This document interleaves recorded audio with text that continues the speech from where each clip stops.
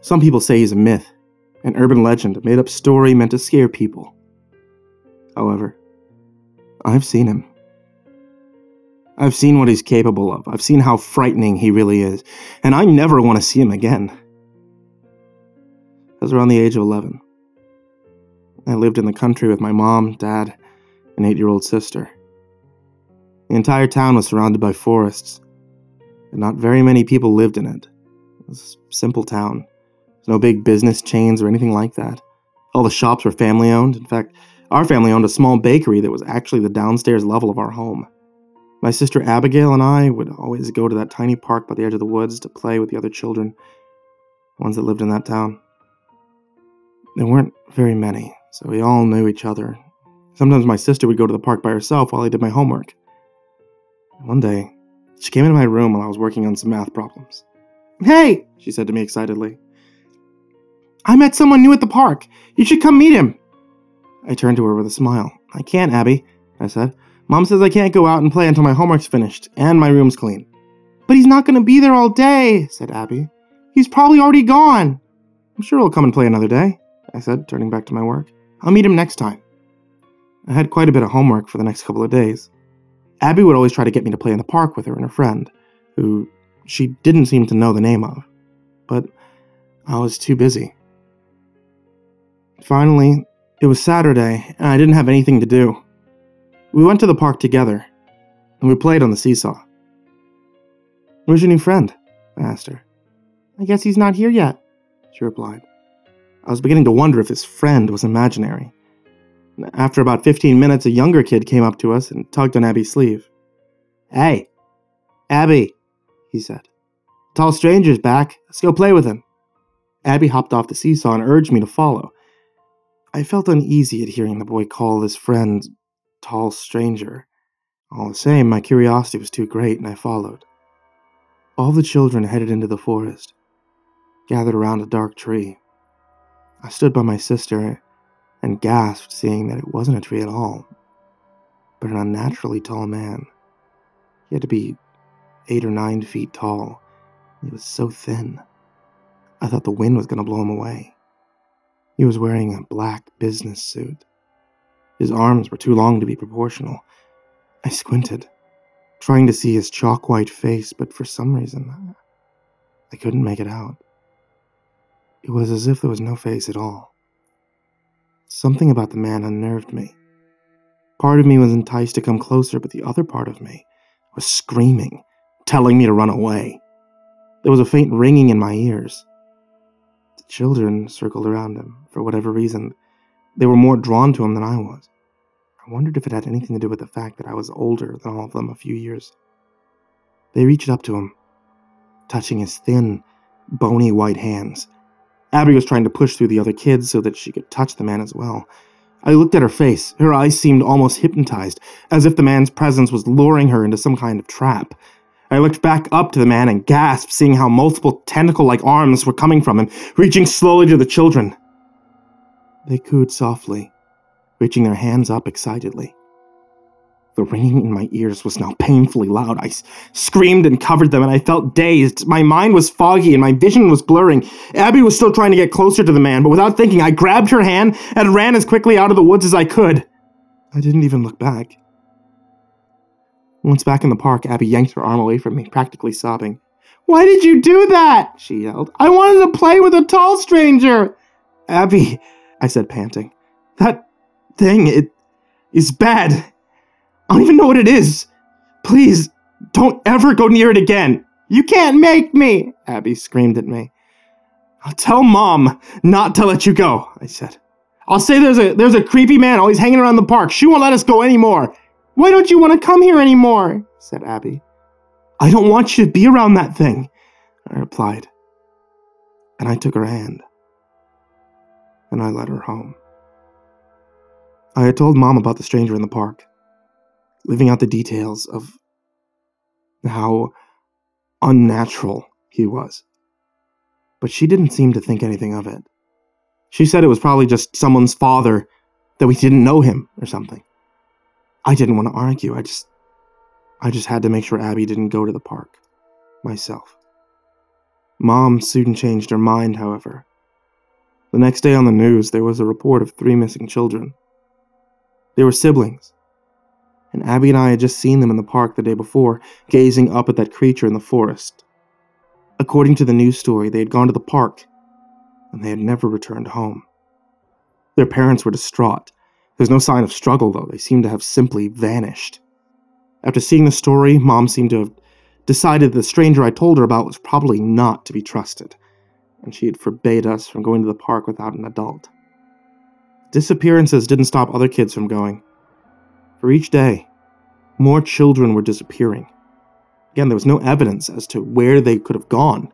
I wondered why parents kept letting their kids go, but then I thought, what if they were going without their parents knowing? I had to be careful. I needed to keep a close eye on Abby. A week went by, and Abby and I were the only children left in the whole town. The police were searching everywhere for all of the missing kids, but they hadn't come even close to solving the case. It all felt so unrealistic. Like a dream. How could dozens of kids go missing without a trace? Strange things started to happen to Abby as the next week rolled on. She started getting out of bed in the middle of the night, standing next to it, staring blankly at the wall, not moving for hours, and then she'd lay and sleep once more. When I caught her doing this, I told her the next morning. She said she couldn't remember. Abby had also stopped eating. Mom was getting worried. It urged her to eat, but she always said that she wasn't hungry. She was drawing strange pictures obsessively, as if she'd been controlled by something unseen. The pictures all had a very messy circle with a scribbled X drawn over it, saying things like "seize me," "run," other disturbing phrases and words. Sometimes I'd watch her draw these pictures, her eyes glassy, her hand moving abnormally fast across the page. Finally, one night, I heard her get out of bed. I stood up and I went to the hall, and I saw her leaving her room. This was a first. All the other times she just stood like a statue next to her bed. I tried calling to her, but she didn't respond. I followed her, and she left the house and out into the night. It was cold, slightly windy, and neither of us had shoes on. I walked closely behind her, but it seemed that she was unaware that I was even there. I even tapped her on the shoulder, but she completely ignored me. And then I saw that we were heading into the park. "Abby," I whispered urgently, "we shouldn't be here. Let's go home." She didn't answer. I grabbed her arm and I pulled her back, but for some odd reason, she seemed stronger than me. She continued to walk through the park and into the forest. I didn't want to go in there, but I wasn't going to leave Abby alone. Our surroundings got darker as we headed deeper into the woods. I followed Abby, so much further into the trees than before when we had seen that tall creature, and again, I tried to tell her to come home with me, but she stayed silent. There was a very faint ringing in my ears again. Further and further we walked until finally we came to an area where the trees were less dense and was lit by moonlight. Abby stopped walking. I stood next to her. I hugged her arm and urged her to turn around. The ringing in my ears started growing louder, and my head began to hurt. I closed my eyes, holding my head in pain as the high-pitched whine became too loud to withstand. Suddenly, it stopped. I opened my eyes, looking up slowly. I wanted to scream, but no sound came out. He was standing right in front of me, towering above me like some kind of living tree. I looked at Abby and I saw her staring up at him, her eyes blank as if she was in a trance. "Abby!" I gasped, but my voice was hoarse. "Please, let's go! Run!" Still, she didn't move. I grabbed her shoulders and shook her. "Abby!" She slowly tilted her head to the side, staring at me. It was eerie, the look she was giving me. Still, she remained silent. Just then, I saw a thin tentacle-like hand wrap around Abby's throat. She was ripped out of my grasp. I screamed, watching as she was lifted into the air. I wanted to run, but my legs wouldn't move, and I couldn't look away. Abby was struggling, choking from the man's grasp. He seemed to be staring at her with his non-existent face. A fierce wind blew through the trees for a mere second. And then everything was still and silent. Almost too silent. Abby was limp, her head hanging down and I couldn't see her face. The man slowly sat down on the 4th floor, and she stood next to him, seeming to be unconscious. I wanted to approach her, but I was still glued to the spot. Nothing prepared me for what happened next. Abby slowly lifted her head and stared at me. I gasped, horrified at her face. Her skin was pallid, clammy looking. Her eyes were sunken in, blank, sleepless shadows underneath her eyelids, and then she began to cry blood. She wasn't sobbing or even moving in any way. She just stood there, unblinking, blood running from her eyes and down her cheeks. I felt like I was going to be sick. And I was aware of this many glowing eyes watching us. I saw the shadows of children in the distance. They disappeared as soon as I had noticed them. I looked back to Abby and saw her body fading into the darkness, becoming nothing but a silhouette of her former self, and then she was gone. I felt tears running down my face, but I couldn't move a muscle or make a sound. I stared up at the tall, no-faced man, and he began to walk away, finally disappearing into the trees. I stood there for maybe an hour before I was able to move. I fell to my knees and I sobbed, and I continually looked around to see if Abby would come back.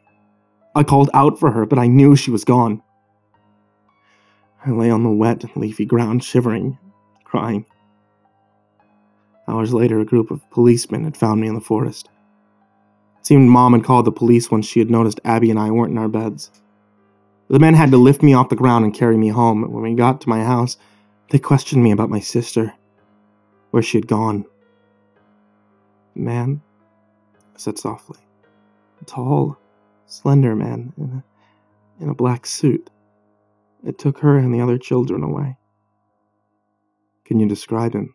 Said one of the policemen. He was as tall as a tree. Skinnier than me, I explained, shaking from the memory of the creature. His skin was white, his arms were too long. He had no face. At one point he had more than 2 arms, but they looked like tentacles. The policemen looked at each other. I wasn't sure if they believed me or not.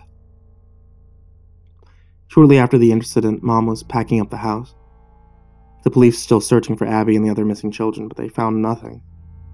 We ended up moving very far away from that town into the city. She hoped it would be safer. I still don't know if anyone believed me about the Slender Man. Years had gone by, and I was in college. I moved away from my home. I got an apartment on my own. I never told her, but I continued to see the Slender Man periodically. I saw him outside in the streets at night. I even saw him outside my house a few times. Sometimes I had the strangest feeling that he was in my room when I was asleep, watching me. I knew I couldn't run from it, but I didn't want Mom around. I didn't know what he wanted. All I knew was that I didn't want him around anymore. And finally, my sightings of him decreased in number. And I can't explain why or how, but I was relieved. However, it didn't chase away the nightmares I had every night. Always the same.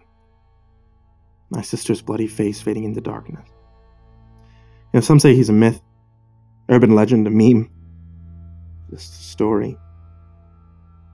Some say he eats the children he abducts. Others say he simply kills them. Only I know the truth. Many people claim to have seen him. I know they haven't. Slenderman doesn't eat children.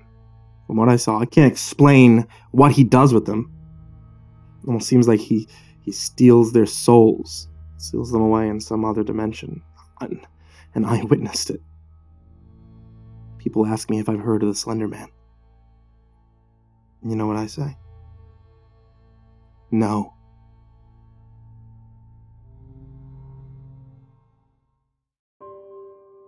Hey there kids, it's me, MrCreepyPasta, and I just wanted to tell you thank you for watching tonight's video. Because this is October, I'm gonna make this nice, short, and sweet. If you'd like to help support the show or the podcast, head over to patreon.com/MrCreepyPasta. If you'd like to get yourself some new Halloween and Creepypasta inspired teas, you can head over to etsy.com/shop/ivorymonocletea. And if you want to catch me, CreepsMcPasta and Myuu during our live Halloween tour around the southern US, head over to creepypasta.shofetti.com. That's creepypasta.shofetti.com. Hang on to your hats, kids, because this year is a 31-day Halloween countdown. Happy Halloween and sweet dreams.